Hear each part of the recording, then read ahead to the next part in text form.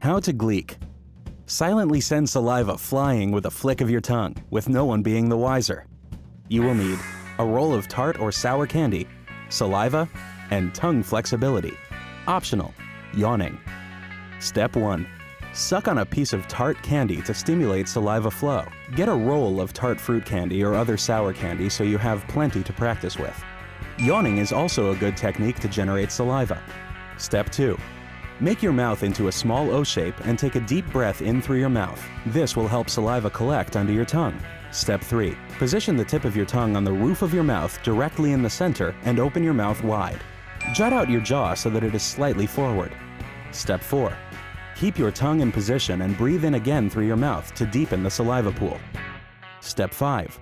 Flex your tongue forward, keeping the tip locked to the roof of the mouth. The saliva should stream straight out or spray out in several directions.